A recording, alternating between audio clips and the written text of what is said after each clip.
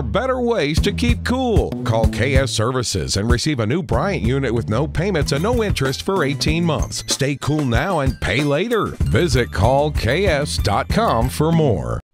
It's the Weather Xtreme video. This is the morning edition. This is for Thursday, the 24th of September. I'm James Spann. Wet is the word today. Maybe a few strong storms this afternoon, and then another shot of cool air blows in here toward the middle of next week.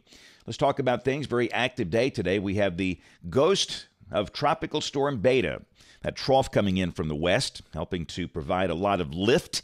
And accordingly, it's pretty wet early this morning. That was the radar composite at 442. Rain was widespread across the northern half of the state. And it's a cool rain. We have 50s for Cullman, Aniana, Gadsden, Haleyville, 60s elsewhere. Temperatures will not go past the mid-70s in most spots today for the northern half of the state. Flash flood watch posted for the Tennessee Valley today, including Cullman County. That's where some spots could receive over 2 inches of rain. And we have kind of a low-end marginal risk of severe storms for parts of Alabama and some of the adjacent states. That level 1 out of 5 marginal risk is up south of a line from near Utah to Hoover to Roanoke, areas in darker green.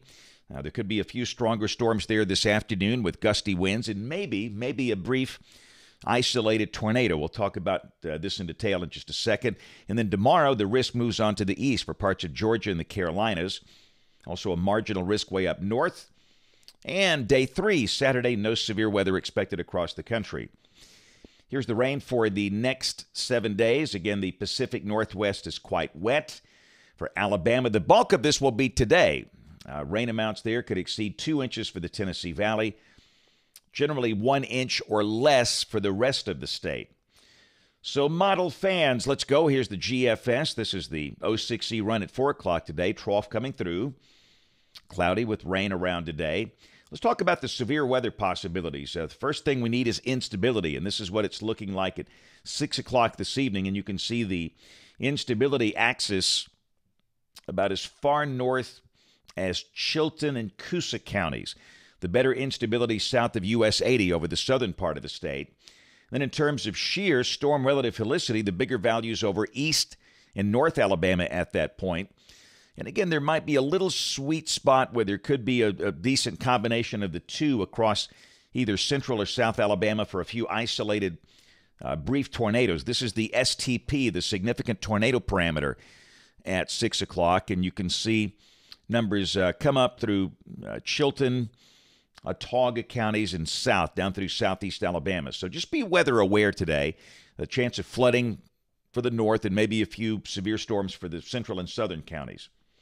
Now, tomorrow, the trough moves on, so while it's going to be awfully muggy and a lot of clouds around, probably not much rain. Probably nothing more than isolated showers. The high should be around 80. I think we'll be in pretty good shape for the high school football games tomorrow night. Just, again, isolated showers. And Saturday looks pretty dry. A warm day, partly to mostly sunny, mid-80s. The chance of a shower, small. So weather looks good for the Auburn-Kentucky football game. That's an 11 o'clock kickoff at Jordan-Hare Stadium. Alabama plays Saturday evening at 6 o'clock up at Columbia, Missouri, and they should be fine. Weather up there looks dry. But Sunday, the moisture surges back, so we'll bring back the chance of scattered showers and thunderstorms on Sunday. And again, warm, humid, highs in the middle 80s. And pretty much the same thing on Monday. We got a front coming in here. High should be around 80, the chance of a few scattered showers, probably nothing too widespread. And then Tuesday, we get into drier air. The high, not the really cool air yet. The high would be around 80. The low would be in the 50s. And then Wednesday, a secondary shot of cooler air comes in. Highs dropping in the low 70s. And this is a week from today. Look at the big trough. Thursday, the 1st of October. Ridge in the west, trough in the east. And again, that's very cool. And we might stay in the 60s all day and lows in the 40s toward the end of next week. These are the anomalies, and you see all the shades of purple and green. That's temperatures 10 to 20 degrees below average for the eastern half of the country.